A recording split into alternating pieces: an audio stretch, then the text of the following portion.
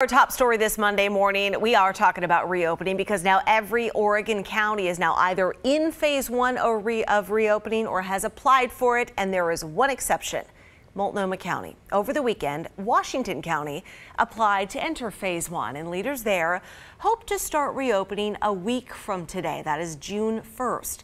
As for the timetable in Multnomah County, well, leaders still not saying when they would apply for opening. On Saturday, Clackamas County received approval to enter phase one of reopening, and that allowed businesses to start operations during this holiday weekend. So now restaurants, bars, salons, barbers, gyms, and fitness centers are welcoming back customers with safety precautions.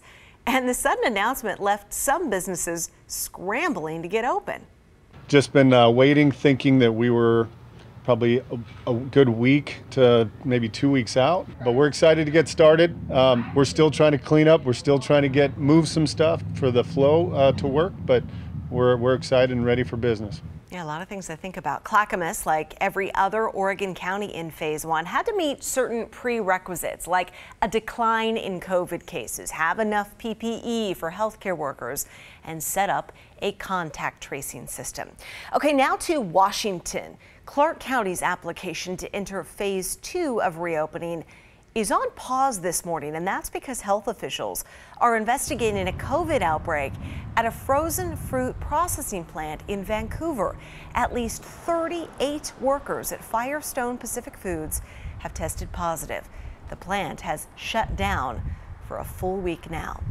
We're also tracking another cluster of cases, this one at a pasta making factory up in Spokane. At least 31 employees at the Philadelphia Macaroni Company have tested positive for the virus. This Spokane factory has also been closed for a week now. Local officials there say contact tracing is underway. Anyone who tests positive is going to be going into self-quarantine. There's a new development in the legal battle over Governor Kate Brown's emergency coronavirus orders, and this stems from a case where a judge in Baker County ruled the orders were null and void. And now the Oregon Supreme Court is giving that judge until tomorrow evening to explain why that ruling should stand. Our Art Edwards spoke with legal experts to help break down this developing situation. The Oregon Supreme Court issued an order Saturday in the battle over Governor Kate Brown's stay-home order. We turn to a law professor at Willamette University College of Law to explain. They are asking Judge Shirtcliffe from Baker County to explain his decision again, and then they will look at that explanation and decide if they should get rid of the preliminary injunction that he granted or let it stand. Baker County Judge Matthew Shirtcliffe has until Tuesday at 5 p.m. to respond. He originally granted an injunction on May 18th that declared many of Governor Brown's orders null and void, saying they exceeded their 28-day limit set out by state law. The state Supreme Court issued a stay of Judge Shirtcliffe's ruling that same day, meaning the governor's executive order still stands. Now it's headed for the next step in court, and legal experts say things could move forward quickly.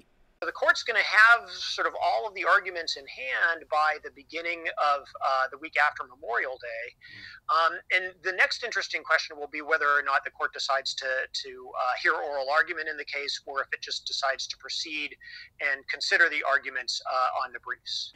An attorney for Common Sense Oregon represents several churches that are part of the legal case. Kevin Mannix says what the state's high court has done is choose a middle ground. Jeff Dobbins, a law professor at Willamette University College of Law, says the legal challenge of the governor's stay-home order is not a surprise.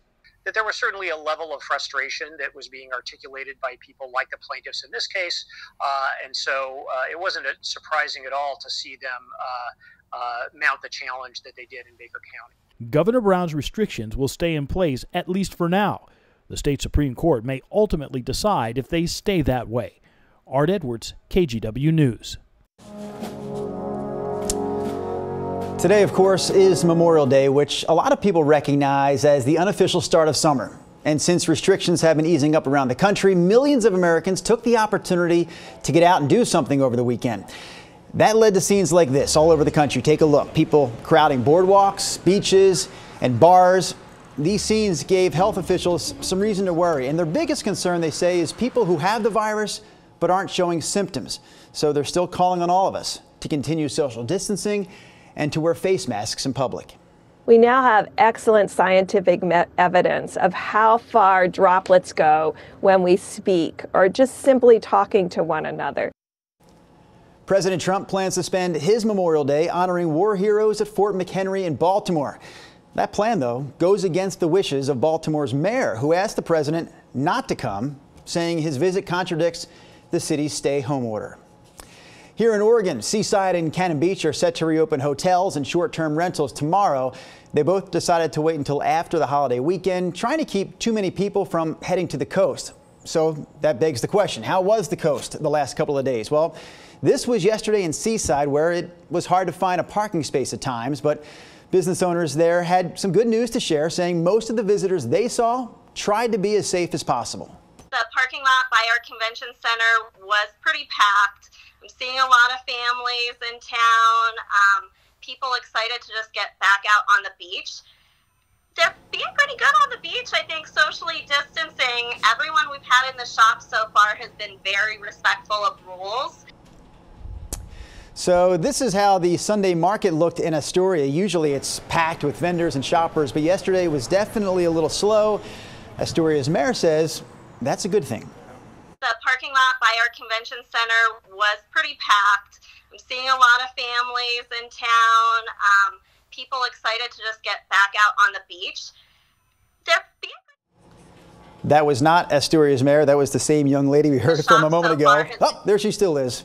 You get the point. Things were definitely slower in Astoria yesterday than you would typically see at their Sunday market. As far as traffic along Highway 101 over the weekend, definitely steady, but traffic did keep moving. So if you're planning to get out and about today on Memorial Day, here's some quick info on what's open right now and what's still closed. Silver Falls, Smith Rock, and Tryon Creek State Parks all open, but with restrictions. So you can check the Parks Department website for the latest on that. Other state parks are still closed, including some of the most popular spots and hiking trails in the gorge like Multnomah Falls. Trails up at Mount Hood also still closed, and camping is not allowed anywhere in Oregon right now. In Washington, camping is allowed in counties that have entered phase 2 of reopening, but even there, it's limited to small groups. The Portland Rose Festival had to cancel all of its in-person events this year, but they didn't completely throw in the towel. The festival moved some of its celebrations online. This past Friday would have been the opening of City Fair along the waterfront, but the Rose Festival still held a virtual concert and fireworks show that night. And then on Saturday, instead of a street parade, people held what they called a parade from their porches. They decorated their front steps, they decorated their windows, the sidewalks. It was something to bring people together while we're all still staying safely apart. It's just allowing people to walk around their neighborhoods and see the spirit of Rose Festival. The festival experience will come back in a traditional way, but since it can't right now, we'll create a festival experience and evolve our traditions differently, which is exactly what we're going to do. This year's Rose Festival experience will culminate with a virtual Grand Petite Parade. It's going to feature shoebox-sized floats. That parade will stream live online on Saturday, June 6th. For now, you can check out some of the porch parade displays for yourself with a socially distant walk or a socially distant drive. Decorations will be up until this coming Sunday. You can find out where exactly those displays are by going to paradinginplace.com.